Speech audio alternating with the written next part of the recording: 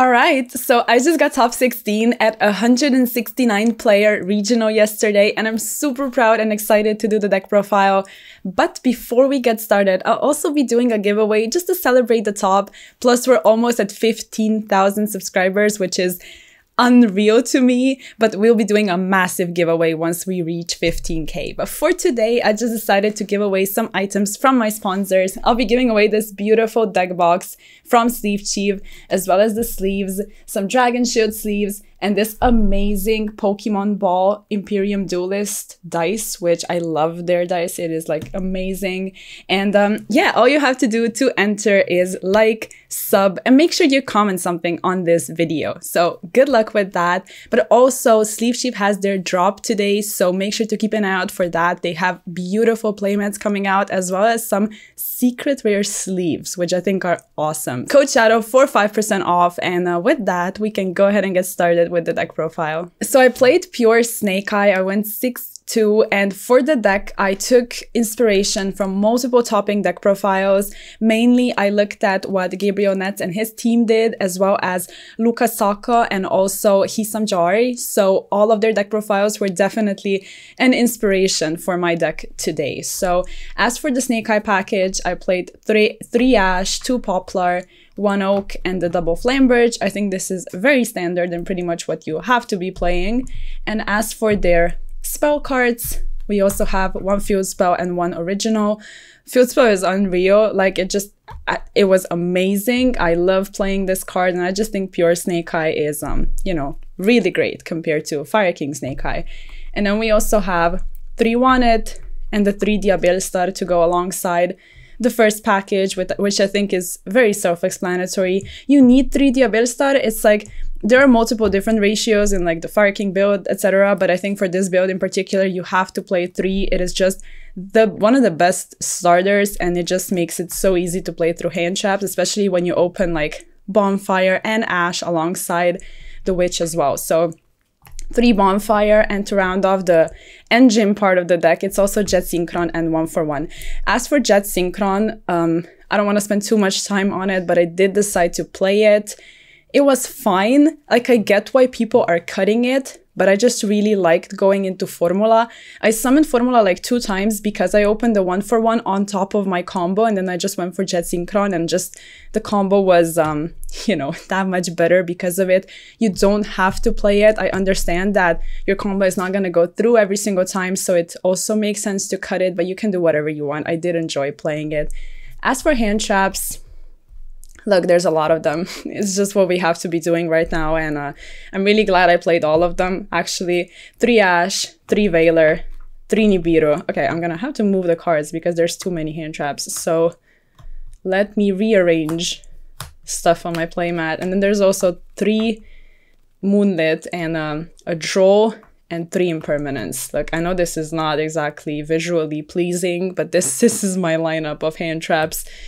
I guess Mourner is like the only one that's not that standard. I did like it because in the mirror match, which I won both of my mirror matches, mainly because of the hand traps that I had on top of the combo, because if they open well enough, they're probably going to be able to push through most of your board. So you need cards like Moonlit and Veiler and stuff like that to just stop them in their track and, you know, make sure you guarantee the win for yourself. Other than that, Mourner is not amazing against, you know, I guess I played Flunder, which obviously is not going to be great in that matchup.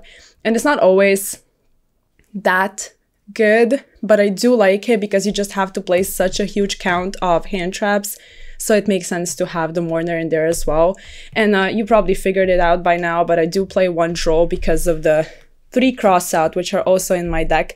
I did decide to main deck this, and I was actually really satisfied. I was able to cross out a Nibiru, and then I'm pretty sure like one of the targeting negation cards as well. So I was satisfied with this card. I never bricked on it. I also used it once to just set it at the end of my turn to be able to like cross out a Talents or something like that, which is in my side deck. But yeah, you know, I was really satisfied with the main deck, and it's just, it feels really good to play a deck that doesn't brick. Like, I just loved playing it because every single hand that I had actually did something.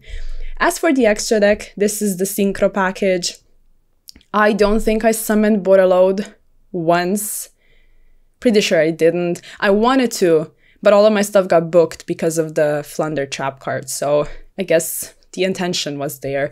I did summon Baron also with a hand trap once, which was awesome. And then Formula I already talked about. The draw is amazing. With the Formula, I drew a draw against Flunder, which just felt really nice.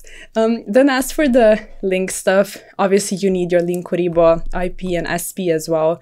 Some people play multiples of SP, which is fine in some combos, which help you play through Nibiru, but other than that, I think SP at 1 is fine because you're just able to access it to deal with their follow-up and to prevent them from any kind of comeback. And then what you do is you just put it in the spell and trap card zone with Flame Birch and you get to utilize it later. So I never missed a second copy, but if you feel like you have space, you can obviously do that. Then as for your one of the most important cards in your extra deck, Hita and Dark, obviously. And then obviously Nightmare Phoenix is also here. Like, I don't think I summoned it once. Maybe I summoned it once. And I did want to summon it to out summon limit, but my opponent was good and, you know, they knew they had to get rid of my bodies that I tried to establish during his turn as well. So I never got to the actual Phoenix. But I do think you have to play it. And then Princess, Celine, and Access Code as well. I think these cards are mandatory, and if you're playing Celine anyway because of, you know, the Abelstar synergy and like Charmers, you know, Veiler, Droll, there's a lot of spellcasters, you also need access, and I think you have enough space to do that. And then also Apollousa, Zealantis, and also the Raging Phoenix. I never did the OTK, but I did go from Phoenix into Zealantis to just be able to set up a board with like Flame Birch and, you know, other things. So I never OTK'd, but I did utilize those cards for my going first combo. And obviously Apollousa is like so good. It is so strong. And then as for the side deck, I decided to play, you know, 2 more copies of Draw for any annoying matchup where you need a Draw in. And then I also played the Bishios for my hand trap, which I used them, I mean, I know I put them in against Voiceless, but I don't think I drew them. And I also used them against some other matchup where pretty much I just needed a body and I just kept on beating them down. So they did something because I was under skill drain. So all I did with Magdamut was just attack, but 25 is not bad.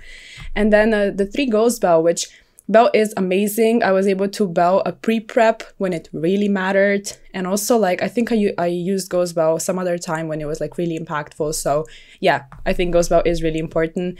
It is arguably main deck worthy if you don't want to play, like, a Nibiru or something, which is a little situational. But you can do whatever you want. And as for another hand trap, I will discuss that as well. But when we get to another card in the side deck. So there's also 2 talents, one called by for going first or second if you like need talents to push through things. Really good. You know, I like talents. And then the card that I was talking about. So 2 summon limit and 1 Agavet Dragon. So yes, obviously, if you cannot tell by now, I did not find my 3rd summon limit. For the life of me, I have no idea where it is, but I had to put a 15th card. So I decided to, you know, play, you know, Agavet Dragon. What I would do, though, and what I implore you to do, is play 1 Ghost Ogre for your cross-out target. And this is the hand trap I wanted to talk about before, because I literally lost a gigantic grind game because I did not have Ghost Ogre as a cross-out target.